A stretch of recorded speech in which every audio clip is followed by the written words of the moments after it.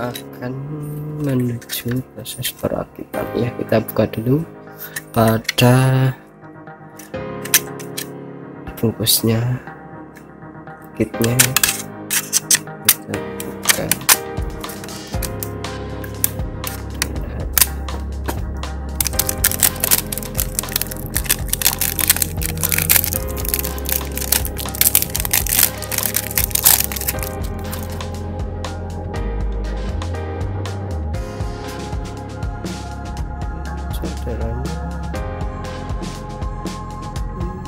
Tidak begitu bagus.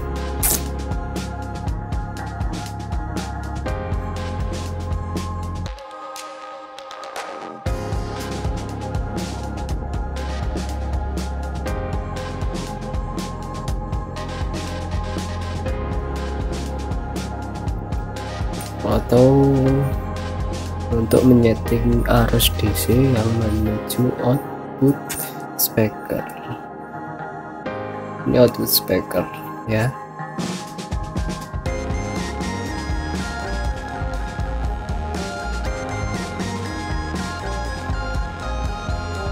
Ini kok ada yang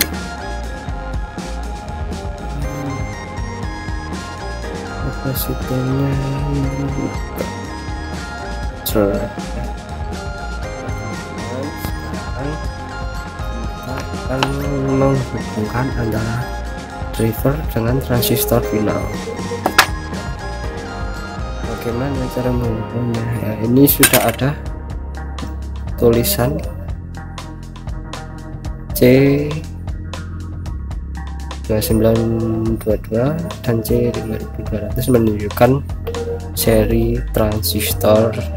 Ini juga, ini NPN, ini PNP. Jadi kita menggunakan dua jenis, satu pasang transistor. Nah, bagaimana untuk membedakan NPN dan PNP? NPN berarti kolektornya terhubung dengan positif, plus. Biasanya ditandai dengan, kalau misalkan SC itu NPN, seperti yang tertulis di sini C, yang ini juga C, yang ini plus, terhubung dengan plus. Berarti begini nanti ya. Yang A ini juga tulis A berarti PNP, terhubung dengan minus. Kan mudah untuk memasangnya nanti ya, seperti ini. Kalau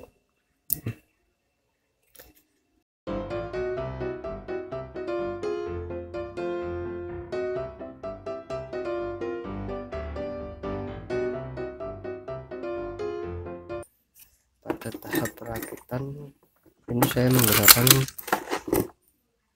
dua pasang transistor kan yang sudah saya paralel ya. Jika diamati sebenarnya sama. Ini basisnya saya kasih resistor 10 ohm, ini sama juga 10. Basis, kolektor, emitor jadikan satu semua untuk baris. Basisnya tengah putus, ini basis yang PNP nya. Basisnya ini jalur basis, putus di tengah, putus di sini, kolektornya diputus di tengah juga, emitter ini diputus pada jalur basis, kolektornya di sini, ini jangan sampai nempel ke emitter.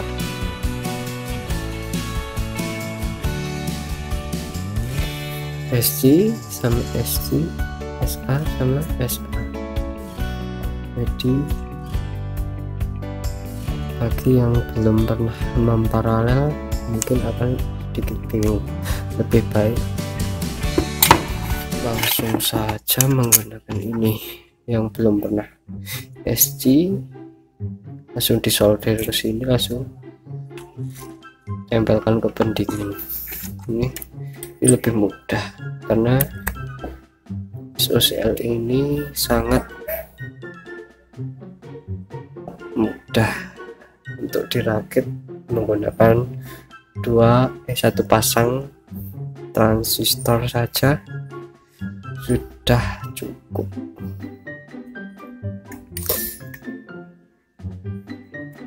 Untuk daya yang rendah.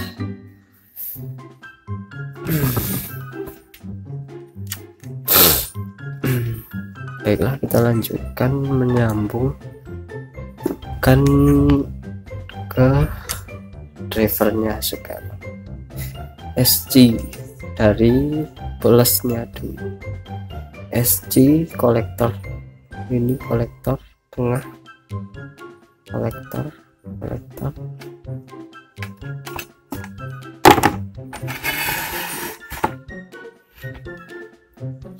ini plus SG plus hubungan ke tengah ini ya, lubang tengah kita solder ya.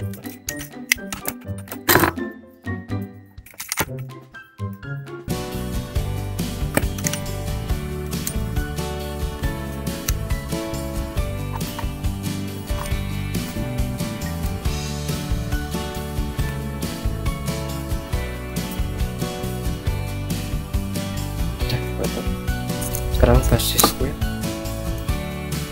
yang basis ada 10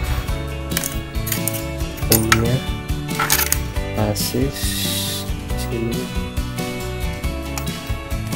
basis satu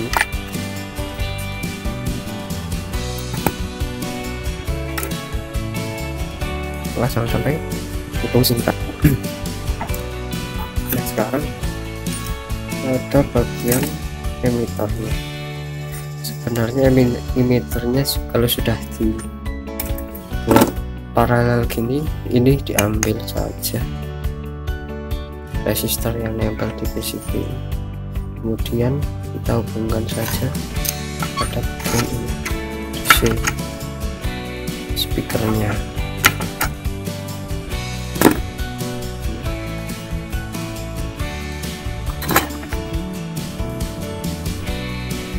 Sekarang PNP nya ini kolektornya yang tengah kolektor A kolektor terhubung dengan VCC atau mus.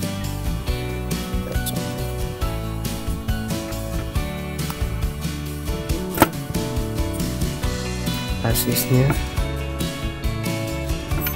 kita hubungkan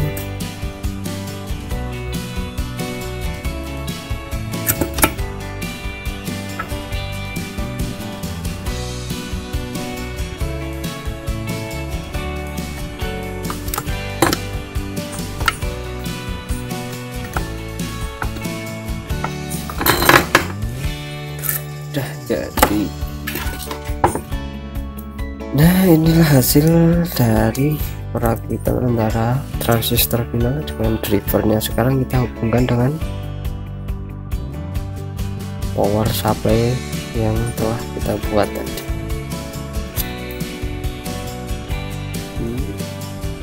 Sudah paham kan?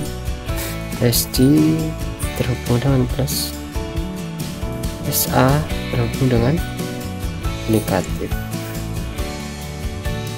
Negatif bukan keren ya, VE.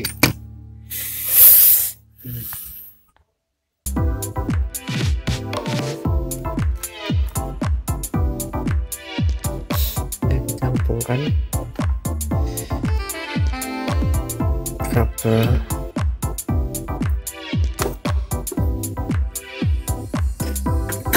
rakitan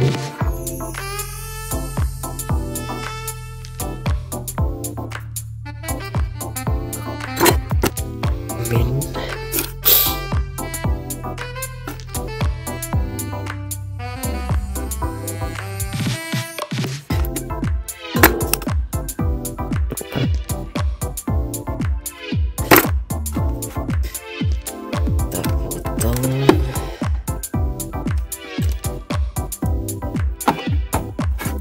cukup ya saja.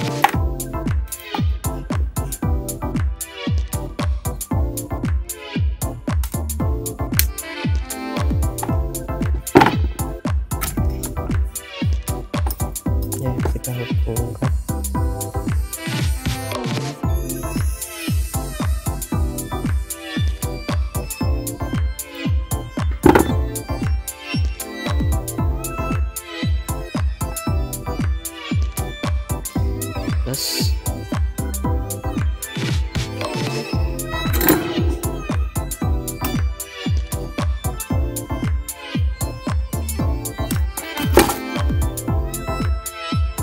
plus min. Ini yang plus, yang min. Masih ingat dengan penjelasan tentang memahami polaritas. Plus dan min sebuah ilku.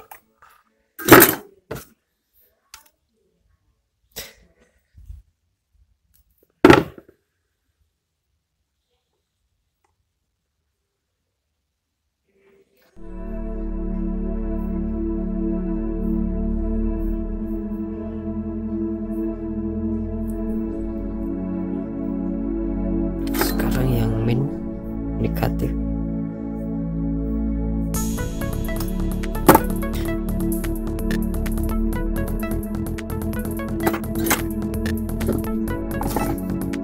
Plus min.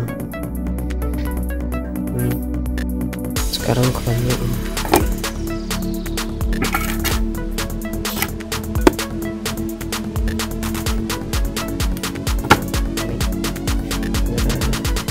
Di sini kit ini dikelilingi oleh ground, jadi menemukan ground pada kit ini sangat mudah. Ini dikelilingi, jadi fleksibel.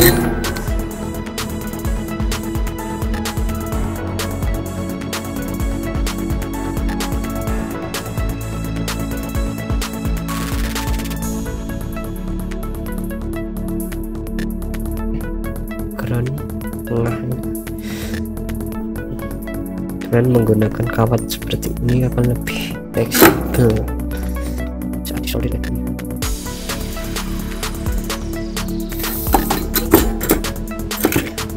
Baiklah, sekarang kita pasang kabel speakernya, atau kita setting DCO nya.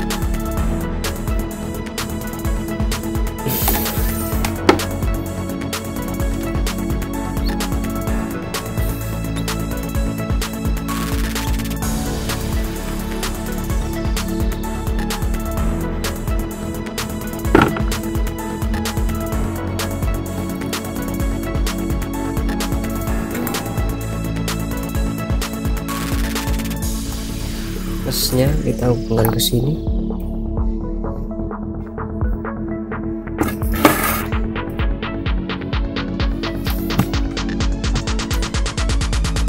lebih mudah untuk menyoldernya.